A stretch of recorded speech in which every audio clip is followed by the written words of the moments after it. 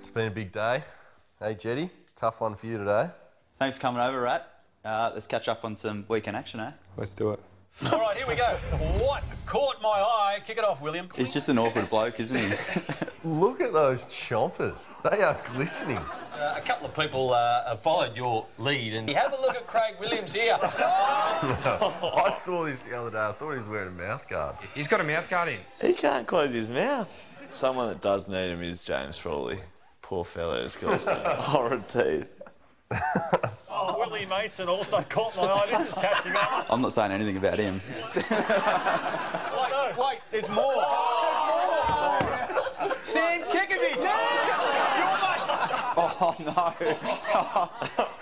No, that's not real. That is real. Is that real? You watched that whole footage, you didn't shut his mouth once. Let's settle into the serious topics before us. Jared.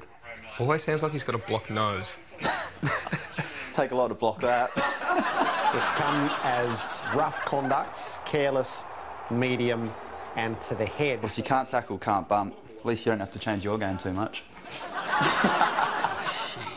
Universally regarded as the best defender in the game the last 4 or 5 years. What we didn't know, he's also a best-selling author. Author? I mean, Rancy can't expect to just come on and plug his stuff, can he, and then get away with it.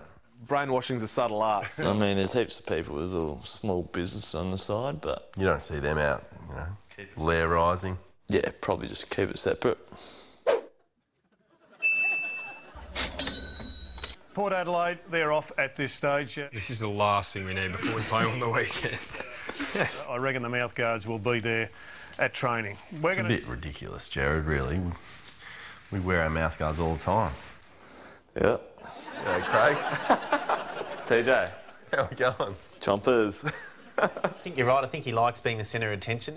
Juddy. But there's still no doubt they've got to curb those incidents where they lose him for a week. Because Juddy just talks pure sense.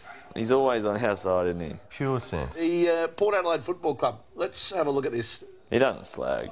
No. Slag on new players. Always supporting the players. And the recruits will come under big focus really quickly. Chris, how do you think they've gone a third of the way into the season? Juddy.